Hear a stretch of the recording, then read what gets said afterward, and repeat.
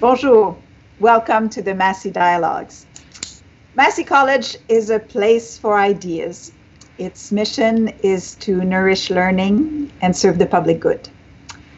Massey College, the physical location, is located in Toronto on Indigenous land, the land of the Huron-Wendat, the Seneca, and the Mississaugas of the Credit. We're very grateful for the opportunity to continue to do our work here. The idea of Massey Dialogues is that to serve the public good, we need to build bridges between disciplines, but also between generations. So the innovation of the Massey Dialogues is that we hear great scholars, great researchers. Today we'll have Dr. Anita McGahan and Dr. James Orbinski. But we also want to hear from the younger scholars, our junior fellows. And today we will be joined by Amanda Loder, who's a PhD candidate here at U of T. So I'm just going to introduce our guests for today. I'm going to speak to them a little bit, but you can ask questions, and please do ask questions on the side of your YouTube, and I will put your questions to our guests as we progress through the shows. So first of all, I want to thank all three of them for joining us. It's wonderful. It's a real honor for me to have the three of you here discussing such an important topic today about the future of global health. First, let me introduce Dr. McGahan. She's a university professor at the University of Toronto, a professor at the Munk School of Global Affairs and Public Policy, a professor of strategic management at the Rotman School of Management, and she holds the George E. Connell Chair in Organization and Society. Her research has always focused on industry change, sustainable competitive advantage, and the establishment of new fields, and she has been really a great advocate and great interest in the area of global health. She is a senior resident senior fellow at Massey College, a wonderful member of our community, and I'm just very grateful that she's here today. Thank you for being here. Amanda Loder is a third-year resident PhD candidate in physical geography and environmental studies.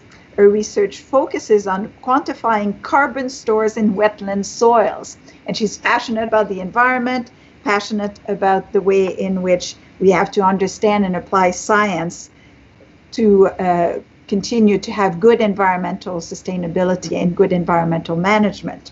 And she is a great member of the Massey community as well. Thank you for being here. Dr. James Orbinski needs no introduction. He's a Canadian physician, humanitarian activist, author, leading scholar in global health. He has worked with many universities. He is now the inaugural director of the Dahdaleh Institute of Global Health at York University, but continues his work obviously with all of the University of Toronto group as well. And he's well known for his great work at Médecins Sans Frontières. He was a practitioner during several international crises in Somalia, Zaire, and particularly in Rwanda. It's a great honor to have you here. Welcome. So let's start with Dr. McGahan. You know, maybe you could situate us a little bit. And you're one that says that despite everybody saying, well, on one hand, we have the economy, and on the other hand, we have to stop this pandemic. So it's a trade-off. We have to look at it as opposite ends. And you're saying, no, that's the wrong way of conceptualizing the problem. Can you tell me a little bit more of what you're suggesting? Thank you, Natalie, and a pleasure to be here. Thank you for that generous introduction. And I just want to say hello to the Massey community and to our colleagues everywhere in the world, and send good wishes for health and safety as we go through what is clearly an incredibly challenging time. Special shout out to people who are graduating this year, and I also wanted to express sympathy and support for anyone who's lost a loved one to this terrible disease during the tragedy. So, Natalie, to get straight to your question, you know, we know that health depends on both great medical care and on economic activity. We know that one of the leading indicators of ill health is impoverishment, and we already have been told by way too many experts, I'm afraid, that we're going into a very deep global recession, and one that is potentially commensurate with the Great Depression of the 1930s. And so the question is, how do we avert that? How do we manage that? And the way I'm thinking about this is very inspired by the kinds of conversations we have at Massey. We have to have, all hands on deck to do what we can to address the pandemic. The first thing we have to do economically, of course, is to get to a more sustainable way of delivering medical care and healthcare. And that means we need to reopen and relieve the workers in healthcare who have been flat out for the last 6 weeks, 8 weeks. We have to find ways to get these new medicines developed and the equipment and the PPE developed that people need. And then we have to start to think about other areas of economic activity that can support the health system. But the fundamental framing here is we have to figure out how to unleash the creative capacity of the private sector in support of the kinds of transformations we need to, manage the infectiousness of COVID and the response to it. But isn't it, last week we had on Massey Dialogue, the idea of getting quickly transforming industry so that they can manufacture the things we need. Right. But I think you're talking as well from a larger, a more systemic way in which this is an opportunity for many industries and many institutions to rethink about their function and doing it in a way that will prevent future contagion, but also adapt to the fact that physical distancing might be around for a while. I agree. Yes, of course. So just distinguishing the short run and the long run, question that you're raising, Natalie, for a moment here. I see a couple of things in the short run that have already started to emerge as kind of, contours on what we'll have to be doing over the next couple of months. One of them is as I alluded to, slowly reopening the economy. Probably before some parts of the economy will probably have to be opened before we have a vaccine that's comprehensively available. And so there we're going to need individual quarantine instead of collective quarantine, rigorous testing and constant testing and contact tracing in order to make that happen. And we have to figure out how to support that through at work, really. We have to figure out how are we going to test people at work? How are we going to implement the kind of contact tracing that's necessary? And of course, social distancing and safe practices. The second is, I don't think we have yet come into a really thoughtful conversation, in society about the hangover of fear and suffering and pain that is going to result even for the 8 weeks of experience that we've had so far. So there are going to be a lot of changing worker needs. The workforce is going to inherently be different in the way that we interact, in the way that our needs as people are presented at work. For example, if I were to go back to work, let's say, as a volunteer in a hospital, I might have to leave quickly if I were exposed and had to self-quarantine, or if my child were exposed and at school and I had to self-quarantine in order to protect my colleagues. So how do we manage that transience in the workforce? I don't think we've really got our head around that yet. We haven't thought about the changes in consumer demand that have arisen and the way that online and offline workers will interact. So there's a lot of work to do to try to think about that. And then the third thing, even in the short run, is to start to think about innovation, including the implementation of social distancing practices. Natalie, you and I were talking in the lead up to this conversation about Massey and how it will be different, over the coming months and the coming semesters. How do we social distancing safely at Massey? And those are the kinds of questions that will arise everywhere where people are starting to return to work. But can I say one other quick thing? I don't think we can go back to work and reopen the economy very broadly anytime soon. Yeah. I've been involved in some modeling efforts, and we're going to have to do this very thoughtfully and carefully and safely in order to prevent a second wave. in the long run, we're going to need new institutions. I mean, so now we're talking here, the long run now is 6 months. A long run used to be 3 years. Now a long run here is 6 months, but new types of institutions. For example, I shared with you that Tiff McElmar, Dean at Rotman, and I have been thinking about, well, what would it mean to create, a health stability board that has the same kinds of functions as the financial stability board does in financial in the financial system. And I can't help also but to notice that in the United States, there's been a withdrawal of support today, this morning, for the World Health Organization. What does that mean for international institutions when such a large country withdraws support? So trying to think about how do we create a robust international system of institutions to protect against this virus and future viruses? Well, it's about time to bring if we're talking about the future viruses, the impact on the future, I think I want to bring in Amanda on this conversation about any questions that what Dr. McGahan just talked about. Does that resonate with you? Is that something that even speaks to your own research? Yeah, thanks. And thanks for the introduction earlier. And thanks so much, Anita, for your words earlier regarding, those out there, sending best wishes and sending sympathies for those who have lost loved ones to this awful virus. But yeah, no, what Anita said regarding, institutions and making large changes there for the long term, I think resonates with me greatly also when thinking about, the climate change crisis and how these kind of crises that are coming up, we can take our individual actions, but we really need these collective strategies to move forward on these large issues.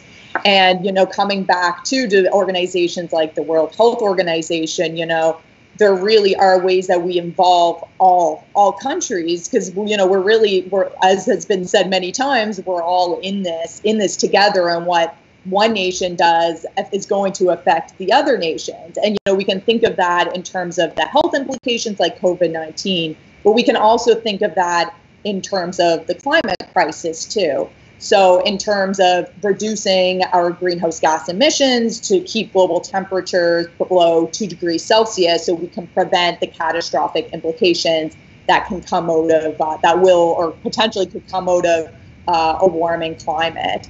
And again, it's the kind of thing, if we're not all following and working together on these kind of issues, then it's going to be really hard to manage the deadly consequences that can come out of this.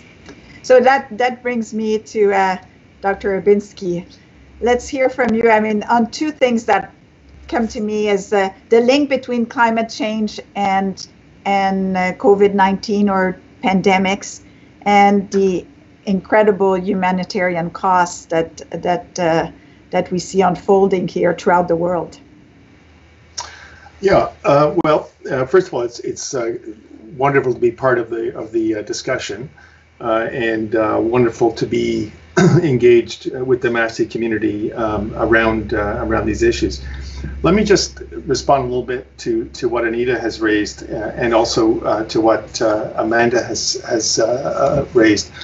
I think just very generally, we're at a point where we have, I think, converging crises around issues of the global commons. Anita has pointed very directly at the need for certain institutional structures and reforms, both globally and domestically. And what I would say is, just remind us that the multilateral system that we have in place was created after World War II, just after World War II. And for some 70 or so years, it has functioned with a certain degree of imperfection. I would say generously, but at the same time, it has functioned, and it is the first time in human history that we've actually had formalized institutional global architecture for engaging and debating and again imperfectly resolving issues of the global commons.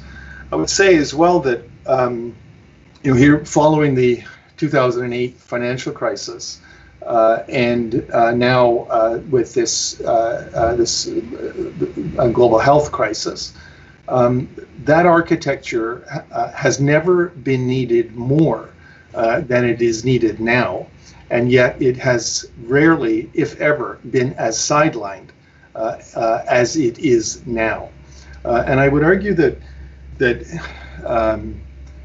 the announcement this morning or yesterday by Mr. Trump or President Trump that he was going to cut funding to the WHO, it really points to the profound fragility of our system and of our failing system, and it points to the vulnerability of that system to one of the most powerful actors in the world that has, frankly, fundamentally and systematically over the last number of years tried to dismantle and disable that multilateral architecture. We're facing now with COVID a major global health crisis, and you've asked me to touch on some of the humanitarian issues. I can certainly do that. What I would say is probably the single most important issue from a humanitarian perspective is that OCHA, which is the Office for the Coordination of Humanitarian Affairs, they have asked for $2 billion to fund a global COVID response. Now, they asked for that two and a half weeks ago. It has only been funded to the extent of 18% of that $2 billion has been funded. The Secretary General of the United Nations has called for a global ceasefire in order to be able to focus systematically on COVID and on the most vulnerable people, which are those internally displaced and refugee people in situations or regions of conflict. There has been no global ceasefire. In fact, humanitarian assistance to, for example, Yemen has been systematically manipulated in the last 2 weeks by the United States and by other allies of the United States in Yemen. And so, for example, World Food Program, which feeds 12 million people in Yemen, 80% of which are Houthi, their funding is going to be cut. And that means that the World Food Program will be unable to feed the majority of people in Yemen. And that's quite apart from the COVID response. So we have these converging circumstances where the very architecture that we have in place deal with major issues is fundamentally failing. And this is a very, very foundational issue that portends deep implications for our future. So I think it's a pretty dark place. It's very and there's a cry or a need to reinvention, to new creation, to don't you think that a crisis like this may, like the Second World War, kind of stimulate the right type of thinking, to actually re-energize a slightly different international response that could come out of the sobering experience that we're just living through. And it could very well be that the United States will be isolated in this, but that may allow for new models or a model to emerge. Am I being too optimistic or about the possibility that indeed you have to sometimes go to the very depth to be able to emerge and be forced to reinvent something that was not working?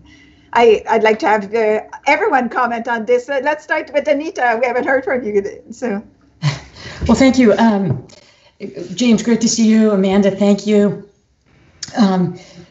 There's so much to say about this that one overpowering feeling that I have, Natalie, is I wonder whether or not there might be an interest at Massey, and maybe we can work on this to have a working group to start to think about this, because addressing these kinds of challenges is going to require the kind of multidisciplinary invention that James just described, and that is characteristic of the Massey community, I think, really quite uniquely. So if there's interest in that, I would be thrilled to be a part of that and start to think about that, have a working group here. Just to touch on some layers of this, James and I have been thinking, and Amanda focused on this centrally, about the global architecture here. And James and I have to say, have been friends for years. We're part of a group of friends that was supposed to give a panel tonight in person at Massey, including Alex Haddad and Sophie Ikura, and it's just so hard to not be with them here now. But we were going to be talking about how in the level of a city such as Toronto, you could build resilience to these converging challenges that James has described. International institutions also need to be invested in, enlivened, and given the kind of authority and agency to be able to be compelling. Now, there's a lot to say about that. I don't know if I disagree with you, James, maybe that's a little bit too strong, but I see another opportunity in the global architecture, which is to start to create multiple multilateral institutions that would have to interact, and that each could represent points of view where there could be, the World Health Organization, in my view, has been radically underfunded, a $4.2 billion budget, I believe, last year. There has to be, I think, a system of international agencies. And the reason for that is you need the views of large constituents, such as the population of the United States that is represented by President Trump, and that view, to have to be able to articulate in a global conversation what the underlying need is, so that you can get past the politicization of the issues and into the underlying concerns that are reasonable and that are tractable, and try to develop solutions. And our institutions have to be. So let's bring in Amanda while we fix poor Anita's technical issues. It was not done. I hope it's not Trump that is trying to silence her there, So Amanda, any thoughts on, it's pretty dire to think that, this investment in multilateralism is being deflected, undermined for many years now, but not having, and we're always struggling with, is it because we don't have enough imagination, or is it just the lack of political will? Do we just sit and watch it disintegrate? What do you young people think about this? Yeah, that's interesting. So I think some of these issues we've really, we've seen coming for some time now. But I think now, now that we see, kind of like was already mentioned, these converging crises and seeing these all come together at once, I think, at least for me, this is what really paints a dark picture going forward, is that, not only, for example, right now, are we dealing with this pandemic, and as was outlined about, cuts in money for food, especially for countries that already face food insecurity. And, for example, adding on the climate crises, where some regions are going to become even more food insecure, especially with extreme weather events, like droughts and wildfires. I think for me, that is what really paints the dark picture, is maybe we've looked at these crises a bit in silo, but now looking at them together, and especially where we're in a time where we are starting to see the implications of, for example, the climate crisis.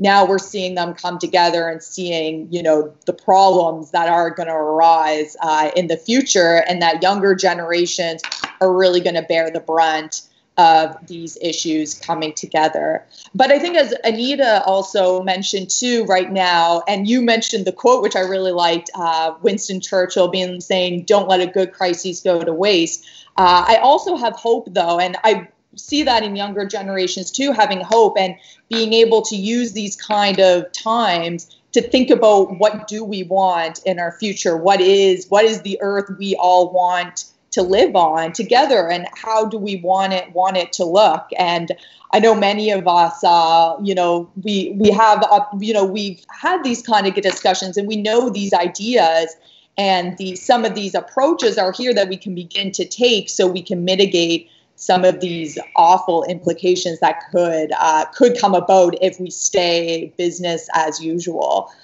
Maybe I'll let Anita continue now that I'm so sorry. Yeah. I apologize.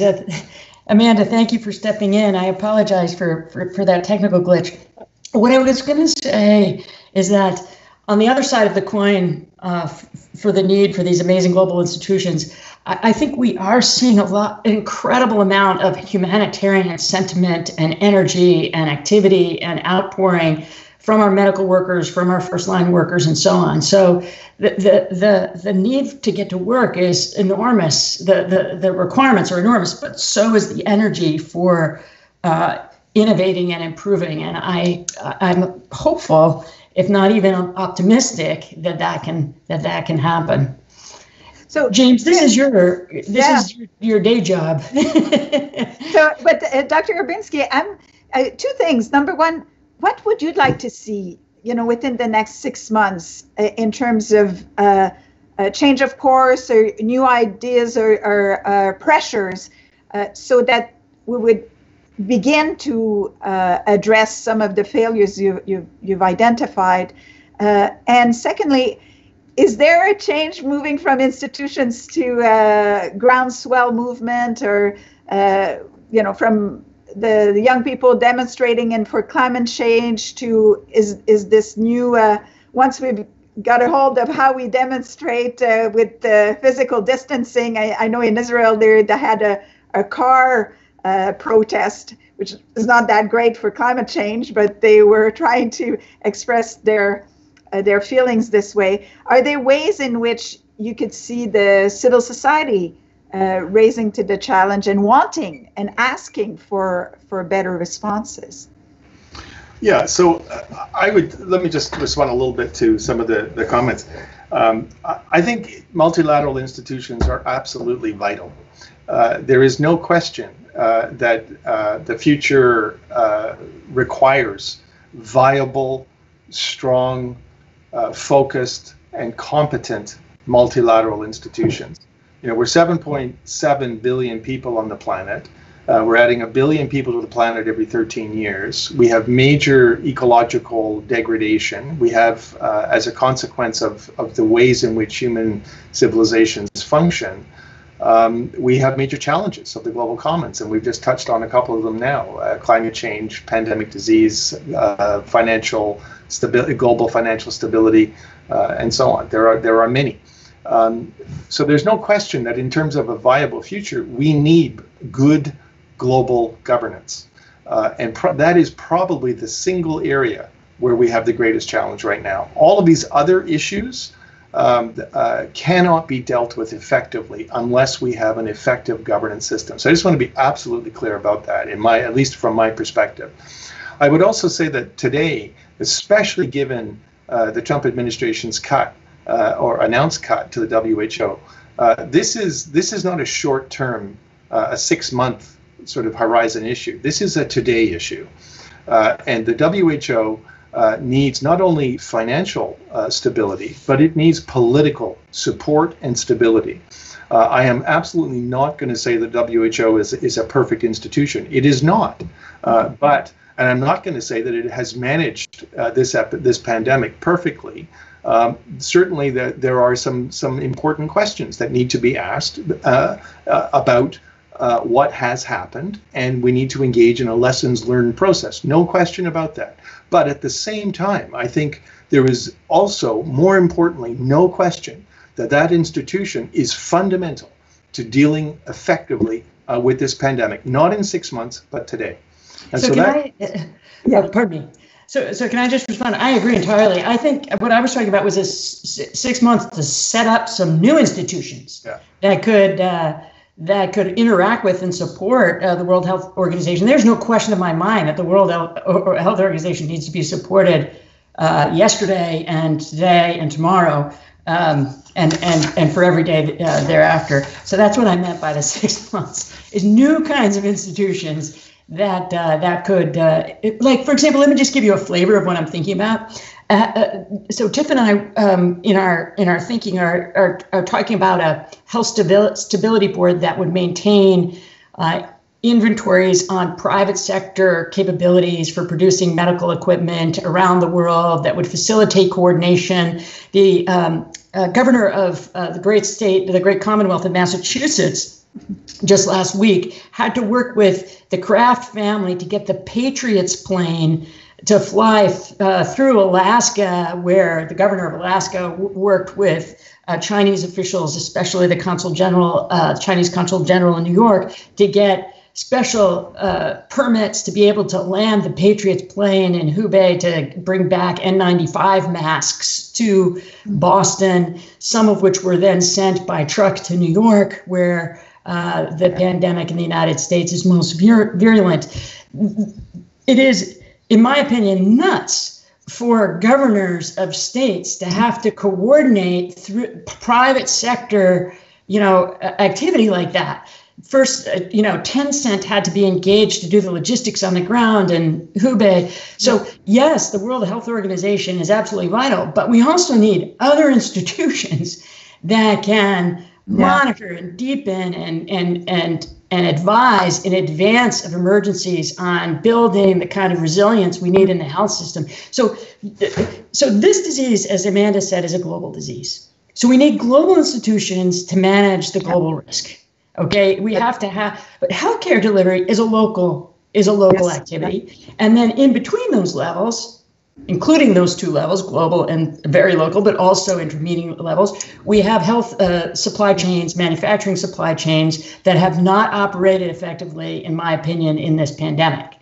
So we need institutions at these different levels that can interact to manage risk, to help coordinate, to try to make more effective the deployment of the kind of private sector capability that example of N95 masks landing on the Boston tarmac and the Patriots jet represents. That is not something that the governor of Massachusetts, in my view, should have had to organize. We should have a global institution available to do that. But the fact that he had to will precipitate a rethinking of the way in which we manage long-term planning for the integration of health infrastructure. So sometimes, it requires that particular crisis to recognize the big gaps and the holes. I want to go back to the WHO, Dr. Orbinski. Why is it that we have so much trouble trusting international organizations and giving them our full support? Is it because we cannot criticize them enough, or we are framed in our criticism by our state? Only this, as opposed to having, like all other institutions where you can, have debates about whether things are going well and not so well and so on. Is there a problem of democratic engagement in international multilateral institutions that make them so remote and therefore so vulnerable? Well, I think the short answer, at least from my perspective, is that multilateral institutions function to pursue the common good in principle. The challenge is that it is self-interested actors, the self-interests of nation states, that essentially governs the activity of a particular multilateral institution. And the more powerful a particular nation state is, in relative terms, the more influence it has and the more control it has on the functionality of a particular multilateral institution in its ability to pursue the common interest. Now, that's a political dilemma, and the fact is that the circumstance now around funding of the WHO being cut by the United States is a perfect example of that. Mr. Trump is using the WHO as a diversion for his own profound, egregious failure to deal with an epidemic within his own country. He's set up a straw dog, and that's what this is. Now, the consequence of that is potentially profound for the entire world. Now, what I would say is that, as I was saying earlier, what the WHO needs right now, today, is political support, and it needs guaranteed funding. So nations around the world, including Canada, should be stepping up very obviously and saying, look, we support the WHO, number one, done deal. And whatever short-term funding needs it has over the coming year, pending the American review, we will backstop that. Okay. That's the first thing I think that should happen. The second is that the kind of issue that Anita is talking about, I profoundly agree with her. And I very much think that the core concept that she's advanced over the last 30 minutes or so around a health stability board, I think this is a really powerful idea. And it's the kind of concept that can really lead to genuine innovation in global governance. So I would really encourage Anita to pursue that and to work with whoever you wish to work with, and I hope that would include me, to think that through, because I think it's a profoundly important idea, and it has deep implications, not simply for those nation states or those communities that are part of an existing supply chain, but for those nation states and communities that aren't, right? And this growing divide between the North and the South, this is a divide that has to be addressed, because it is, to put it in the most sort of philosophical terms, it's wise self-interest for one nation to be concerned about the health and welfare of people in other nations, if not only for better management of pandemic risk. Right? So that requires a new approach, a new thinking, not just about supply chain, but about health and about systems and healthcare personnel and so on and so on. So, Amanda, do you think that young people could get behind the WHO, or is it too far or too traditional an organizations? Like, why isn't it that we start a petition, with among the junior fellows, say, hey, I need the WHO and I want it for my future, Yeah, I mean, that is a very good point right there. And I think what's been mentioned too, in terms of just caring and empathy, is so important in all of this, just thinking about the common good and not just, individual motivation. That's really, I think, it's something younger people are willing and interested to get behind. And as also was mentioned, maybe the WHO is not perfect, but I think it really represents, global leadership on this kind of issue, and is a platform where, we need to be able to work together to address this. But yeah, I think that absolutely, countries we need to be able to step up, to be able to compensate, or at least try to compensate, for big players that are pulling out of supporting the WHO. And I think too, what, all this also really represents as well in terms of health, and I think has demonstrated that, your health in a way is your wealth. It's really, and I think during this time where we're social distancing, it also, I think, or I hope, forces people to really think about what are our true values in life. Is it consumerism? Is it, high carbon footprints? Does that really equate to happiness overall? And I think it's a call for people to think more about empathy. And their own value. I mean, we all are spending a lot of time trying to assess and having to change. We will all have to change. We know that it's not going to be the same way. I was wondering about the quote from Maud Barlow, who says, who's going to change? Well, if you want to know who's going to change, go home and look in the mirror. That's that's how change happens, is when people take responsibility and get it done. So we have one call for action, which is getting Canada to step up, and many other people to step up to expressed their support to WHO. We have some support for the idea of exploring new institutions that would be in the business of managing better the shortfalls of our health planning across boundaries, now, are you worried that, Amanda, that this crisis has kind of not put the environment at the forefront? You know, that we haven't really linked it to environmental concerns, and that are you worried that we, you know, the first thing that disappeared was going and the bins are disappeared. Now we have all these rubber gloves lying everywhere, more plastic being used, and so on. Or on the other hand, people said, well, we're slowing down the economy. It's probably good for green gas.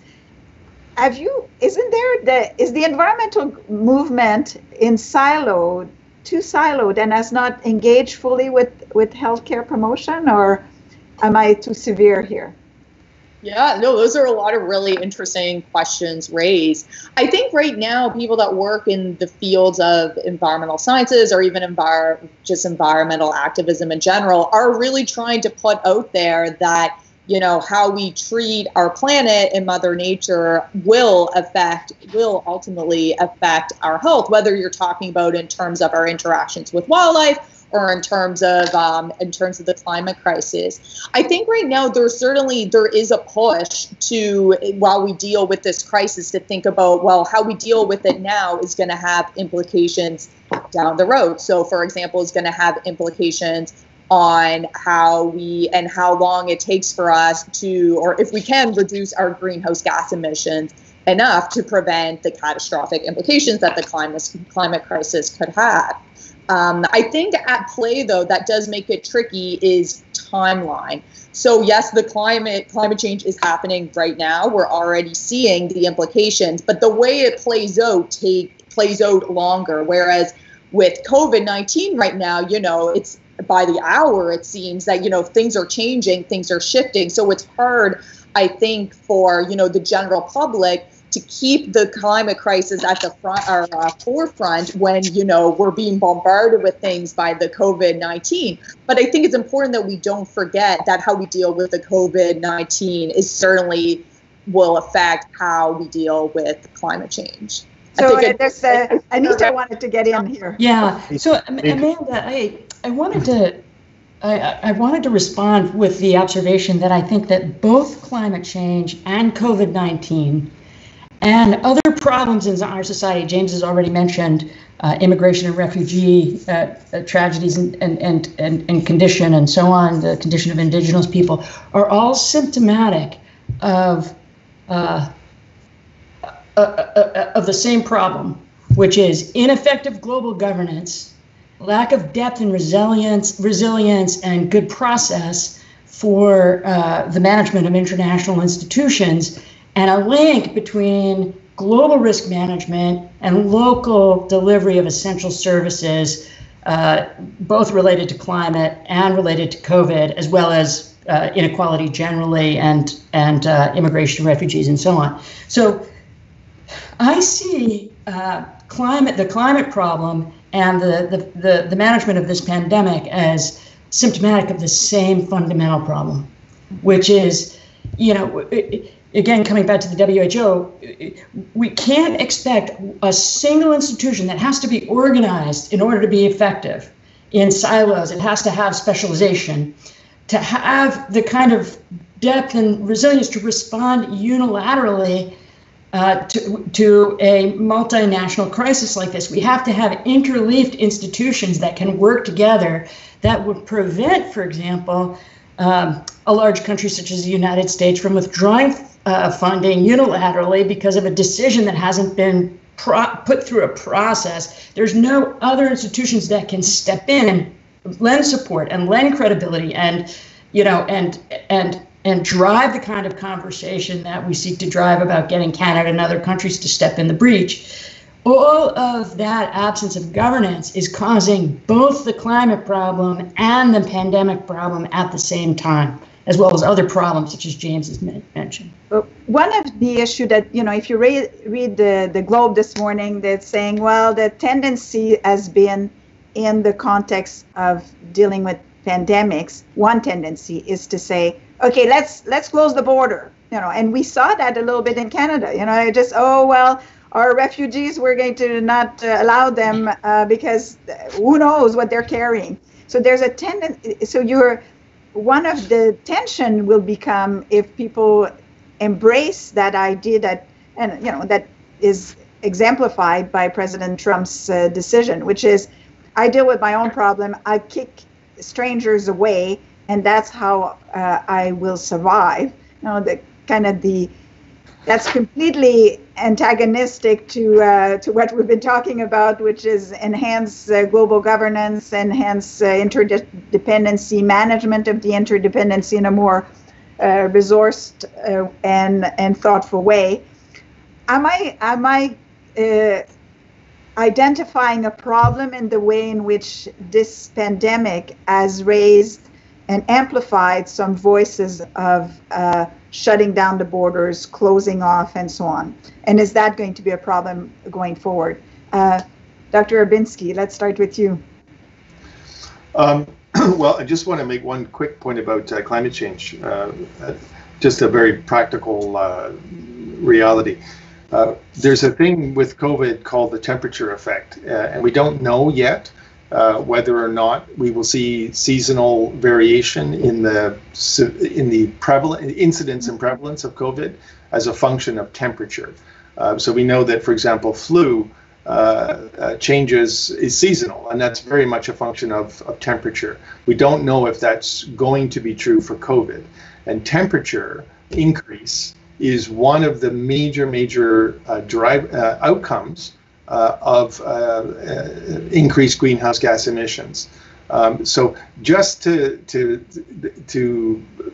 put a very concrete link between climate change impacts and pandemic impacts, there is one.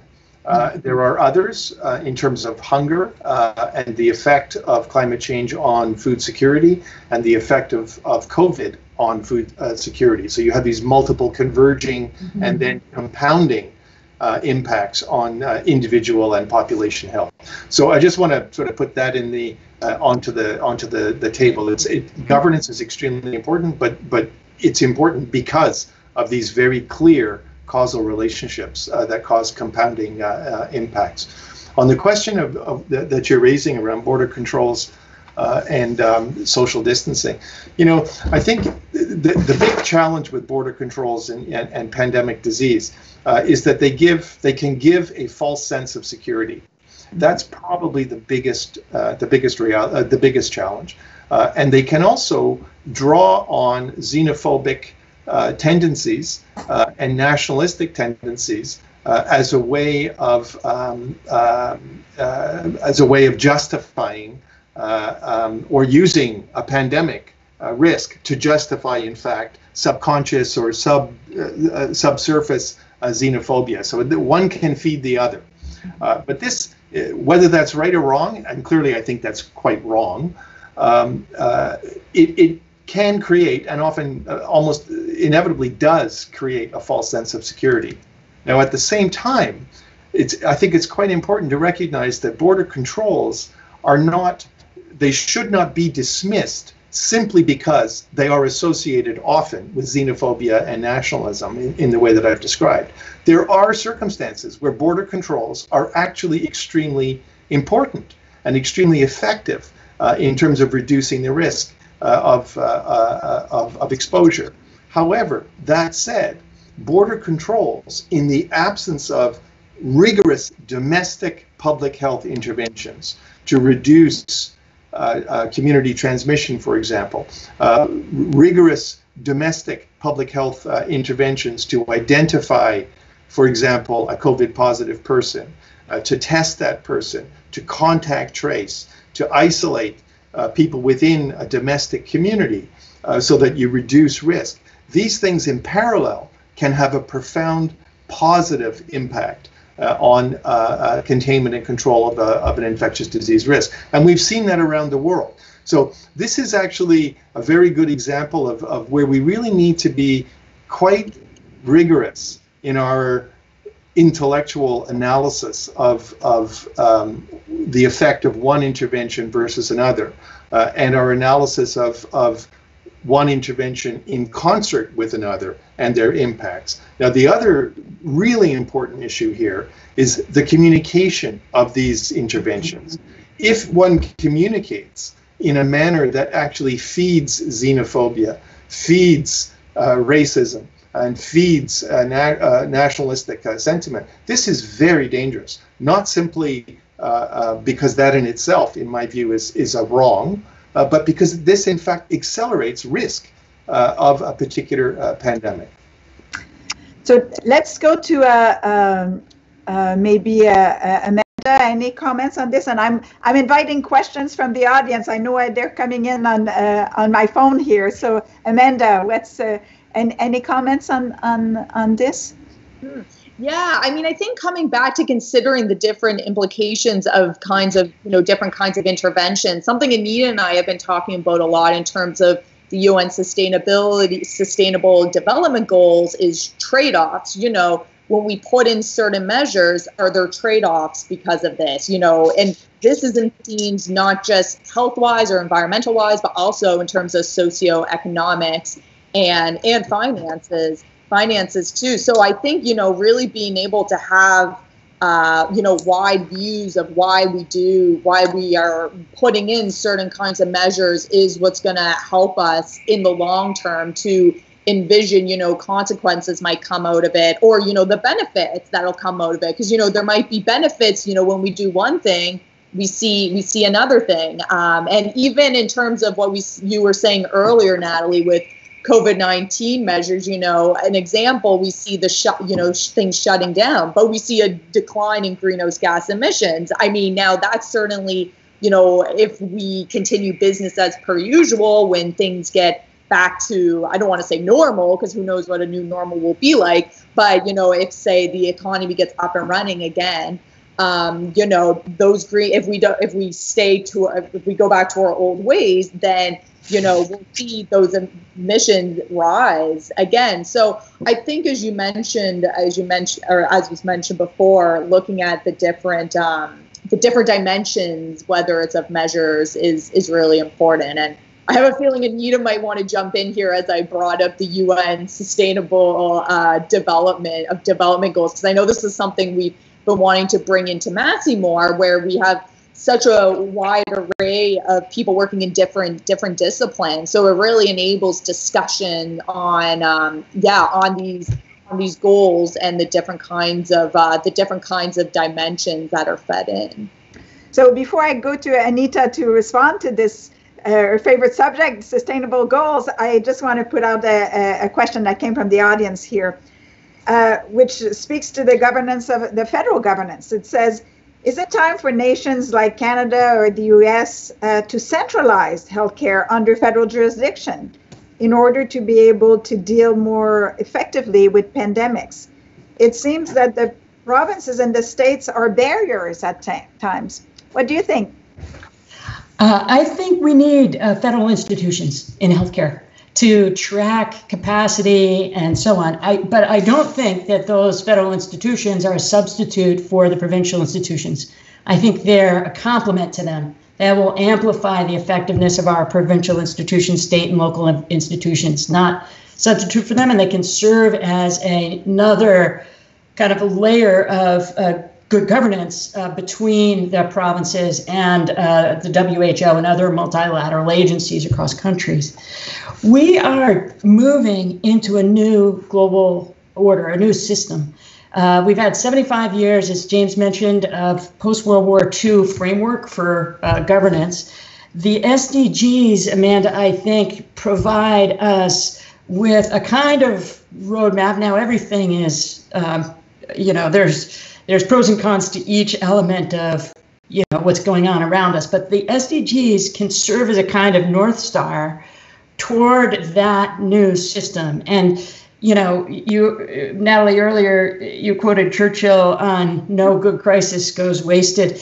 We need urgently respond to what's happened and to think through, what from the old World War II framework do we have to set aside? The innovation agenda actually has not changed from mid-February to mid-April. What's changing is the capacity to execute on the innovation agenda.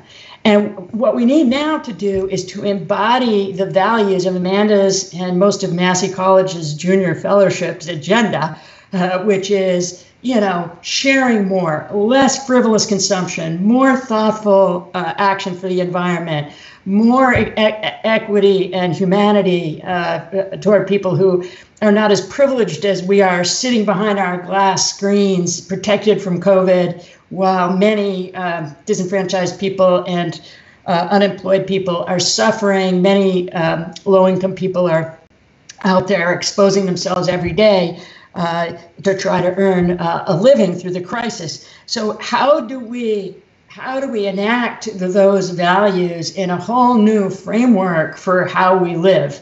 That really is the opportunity here, and the SDGs give us a kind of beacon for how to do that, or how to think about getting started.